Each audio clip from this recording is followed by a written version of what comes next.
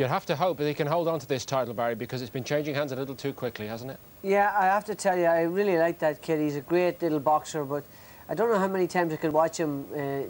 He's only had 3 knockout wins on his record, only 15 professional fights, but very impressive to watch. But I don't even watch so much of him. Beautiful little tactician. That was recorded earlier. Next, live, Oscar De La Hoya.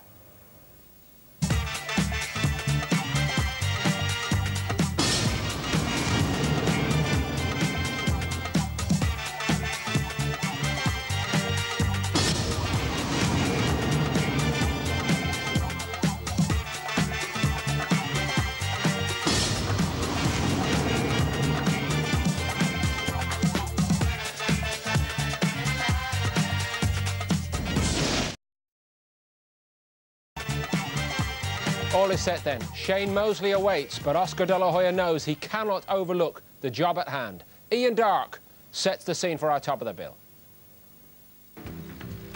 What do you give to the boxer who has everything? Fame, money, talent, looks and 5 world titles.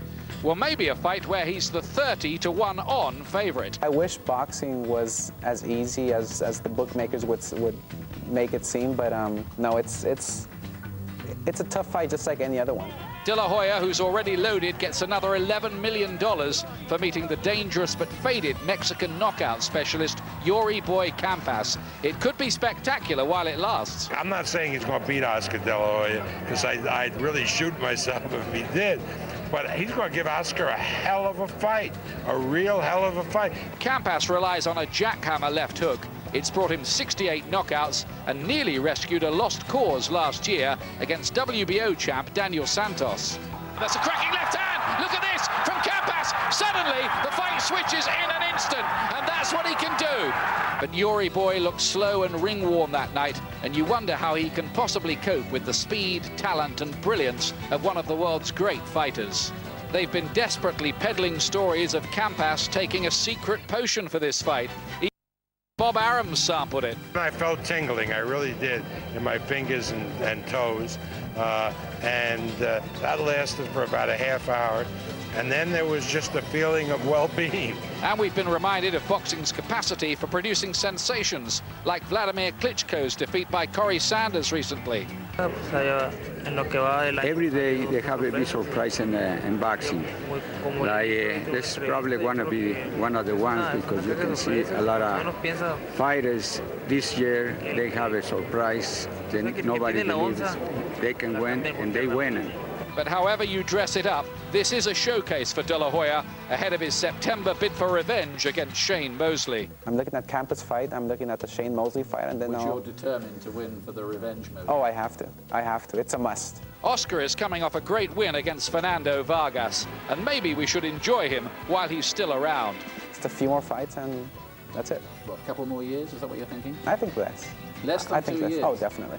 The Golden Boy can box or brawl, win technical fights or tear-ups. It's not a secret potion Campas needs, it's a near miracle. It's a golden reputation. He doesn't want it tarnished here tonight, Nicky, but Eric Morales seemed to have real trouble getting himself up for his job tonight. Yeah. Is it possible that De La Hoya might experience the same thing? I don't think so. I don't think he'll be on his very, very best form, but I think the form he'll be on will be enough, and he'll be professional enough to take Campas seriously. He looks focused, very focused. He looked focused when he arrived tonight, and he certainly looks focused there. And I don't think Campas is... I mean, that nose tells a story, doesn't it, really, style of a fighter. But big puncher, always got a chance, but I don't believe that... and he's up for it, obviously. He'll be really focused, but I think, De La Hoya has too much. He's the man who's got lucky in Las Vegas this weekend, Campas, Barry, isn't he?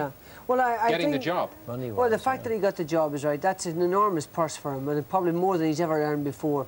And hence the reason he's going to do light middleweight again, because he talked about maybe going up to middle, and he has been struggling for some time. He is an explosive puncher. It reminds me of Pepino Cuevas with a little bit more dexterity. The problem is he's slow, and anybody slow against De La Hoya is going to have real problems. De La Hoya's quickness allows him to win all of these fights. It looks like he's on his way out there, Jim, but just as we take in Campas going into the arena, you know, he's got fantastic pride and a very good record himself. He's going to go out on his shield if he's going out here, He always has done. He'll do that again. All the pressure is on De La Hoya tonight to put up a show. This must be spectacular. All the good fighters that this man's faced has done a job on them. Oscar De La Hoya must do at least that. Thank you. Let's rejoin Glenn and Ian then. Yuri Boy Campas on his way for what looks like a mission impossible. But there is always that big, big punch. It's his 86th fight tonight. He's got 68 knockouts on his record. And he was, remember, world champion in 96, 97. He won 4 world championship fights, all by stoppage. But how much is left, and should he be in there with De La Hoya? Well, I don't think he should be. He's getting a good chance, isn't he? A marvellous chance to get some money. But it's a very, very tough call for Yuri Boy Campas. De La Hoya is about to make what will be a film star style entrance. Even for a fight perceived to be something of a mismatch, they're expecting 500,000 people in the United States to pay $50 pay-per-view to see that. That would generate £25 million, which is how they come to be paying De La Hoya $11 million for this. Yes, 11 million. That's twice as much as Lennox Lewis got for fighting David Tua, Glenn. I know, it's amazing, but it's all about box office. And one thing about Oscar De La Hoya is he is box office. People want to see him in the ring with anybody. He's also earning 10 times what the owner of the Kentucky Derby winner today earned. Funny side. It's incredible, isn't it? It really is. But I mean, you just got to look around you. It's a crammed arena. Everybody's here to see Oscar De La Hoya. Well, he seems to have it all, doesn't he? Seems to, but he's interesting to read the book about him, where he is portrayed up until a few years ago, until he married, as a lonely figure who got anxious, nervous, panicky about the whole business. Now he says he's in love with it. Let's see what he does tonight. From the Mandalay Bay Resort and Casino of Las Vegas. Top Rank Incorporated, in association with your undisputed, undefeated King of Beers, Budweiser, is proud to present 12 rounds of boxing for the WBC, WBA, Junior Middleweight Championship of the World. Sanctioned by the Nevada State Athletic Commission Chairman Dr. Luther Mack, Executive Director Mark Ratner. The 3 judges at ringside scoring this contest on the 10-point system will be Hubert Earl, Tommy Kazmarek, and Paul Smith. And when the bell rings, your referee in charge of the action, Vic Draculich. And now, ladies and gentlemen, for the thousands in attendance and the millions watching around the world, let's get ready to rumble!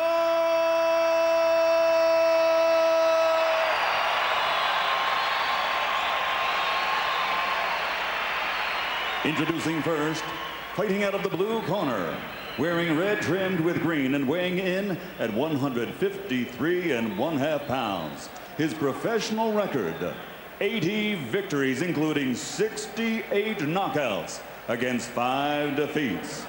From Nova Hoa, Mexico, the challenger, former junior middleweight champion of the world, Yuri Boy Campas.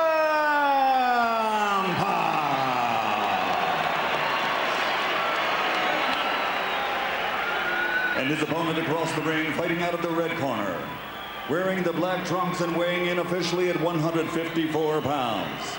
He captured Olympic gold in 1992 and now has a professional record consisting of 35 victories, including 28 knockouts with only 2 defeats, and he has consistently been rated among the best fighters in the world.